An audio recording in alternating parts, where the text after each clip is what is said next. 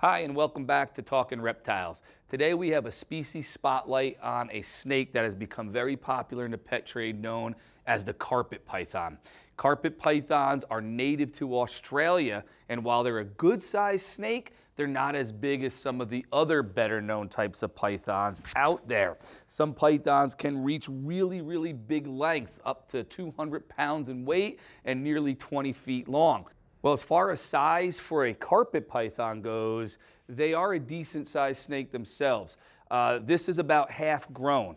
Carpet pythons come in what are called 6 to 8 different subspecies. I say 6 to 8 because it depends on the source that you look at, but a subspecies simply means a certain locality that has a few genes different from another population.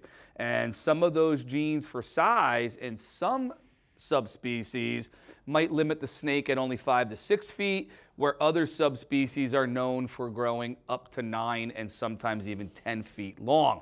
It's safe to say that an average size, however, for a carpet python that you get in the pet trade could be anywhere from 6 to 9 feet long.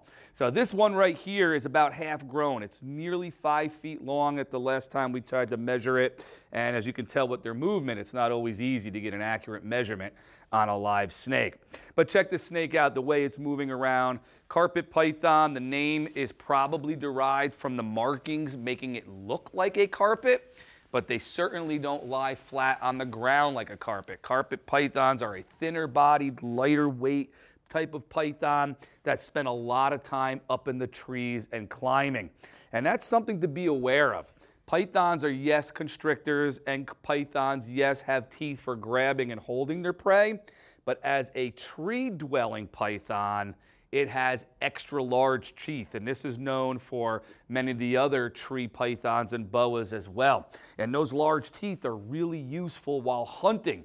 A tree dweller might feed on something like birds, and birds have a dense covering of feathers. So in order to grab a hold of your prey, you need teeth that are not only going to penetrate the feathers, but also make contact in grabbing the body of that animal.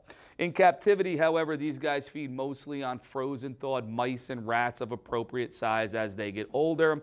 And although most snakes are known for being able to swallow things larger than their own head, carpet pythons are really good at it. Some of the biggest feats that you see on the internet of big snakes swallowing even bigger prey are of things like carpet pythons and their relatives from Australia.